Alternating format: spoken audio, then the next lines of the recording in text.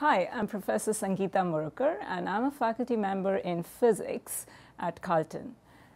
I want to tell you about the upcoming Science Café, where I'll be speaking about biophotonics, shedding light on life.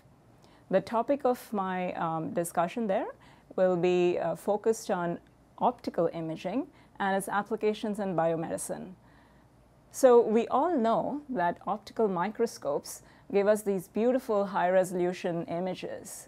What I'll be describing is a method to obtain a special kind of image so that you not only gain information about the structure of your sample, but also you can learn about the chemical composition of the sample.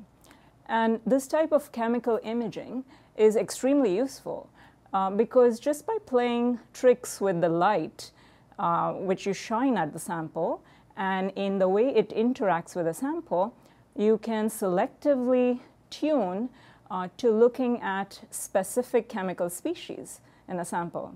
So for example, neurobiologists who are interested in studying the causes of multiple sclerosis may be interested in only looking at the fat molecules in the myelin sheath, which surrounds the axons in nerves.